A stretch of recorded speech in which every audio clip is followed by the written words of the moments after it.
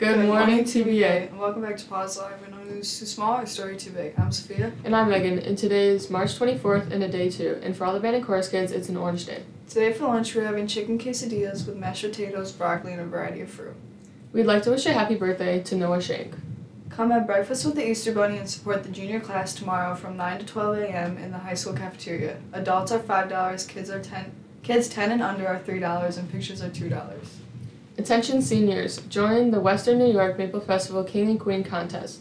The contest will be held Thursday, April 27th at 7 p.m. in the high school Odd. Applications are available on Teams and in the office.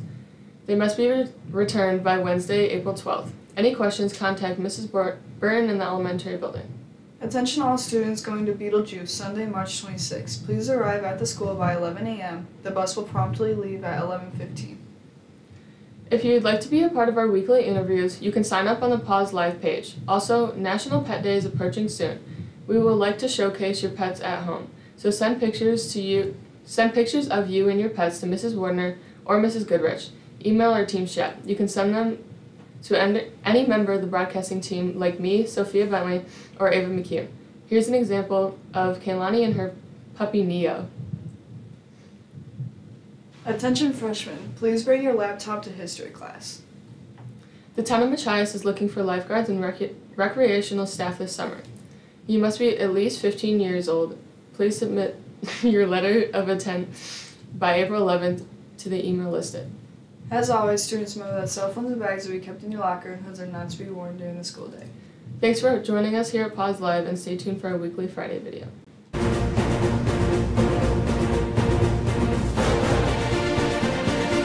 How are you preparing for the blue and gold event?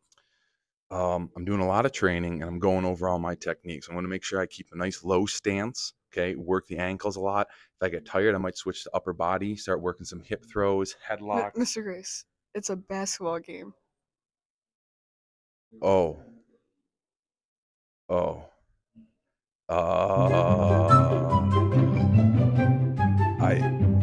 I was told it was a wrestling match. No. We're just going to hope for the best. What's your name? My name is Coach Spear. How excited are you for this basketball game? Over the roof, over the top. I'm so excited. So here's a quick little story about me. I was cut from 5 basketball teams. So I actually made this team. So it's like, I can't believe it. I made a team. I get to wear a uniform. So I'm stoked. Are you going to ref a fair game? Probably not. I've already received about $25 in bribes, so we'll be adjusting the game based on that. Who do you think is going to win?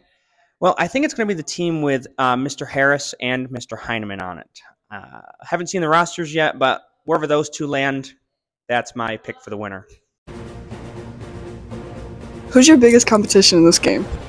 Probably Coach Dunlap. We've been talking about it for years. I'm coming after him. We talked about it. He thinks he has the squad. We haven't even drafted yet, but I got some secret picks I'm planning on. Coach Dunlap. How are you preparing for the blue and gold game? The blue and gold game.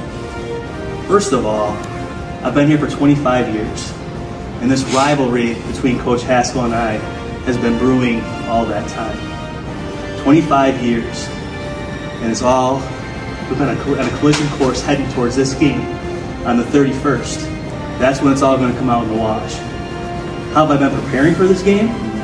Well, from the promo picture, you can see I've been lifting weights, getting strong and ready for it in that way.